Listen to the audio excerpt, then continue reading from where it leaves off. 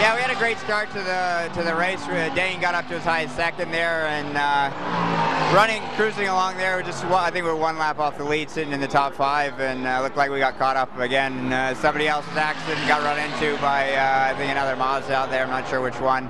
But no, I mean it cost us 2 laps, so it's a little minor setback. Fortunately, it didn't get into the suspension. But no, it's one of those things. There's a lot of. I'm surprised how much poor driving's going on out there. But no, we're just trying to stay clean. The car's good so far, so we'll see if we can keep the Team Seattle car near the front.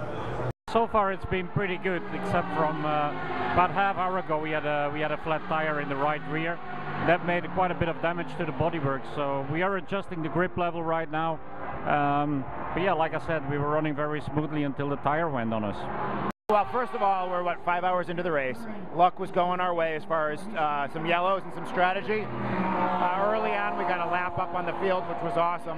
But, of course, can't last forever. The last couple cautions gave everybody else their lap back, or gave them the opportunity to get their lap back. And the competition's good at that, so we're all in the same lap now. Paul Dell'Anna, the third driver, is in the car now. He's having a great time. I think we might have to try to pry him out of the car or force him out of the car because he's having fun. But we're happy that we're doing good now, but we know that there's a long time left. But, you know, anything can happen in Grand-Am racing.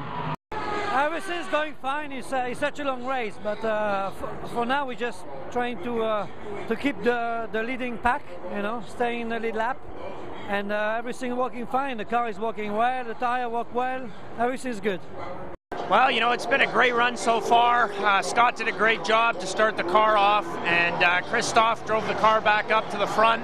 It's a great stint by him, and Louise is just keeping the car up there. You know, it's the early hours of a long race, and you know, now's the time to get in a groove, stay out of trouble, and just keep plugging away at the laps. I think we're in a good position.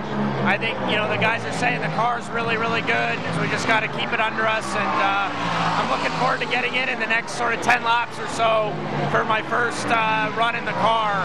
So, you know, my goal will be to stay out of trouble, keep driving hard, and get some laps and plug it away so, you know, the other guys can get in there and keep working hard at it. I feel really confident that Level 5 organization's got a great car for us here, and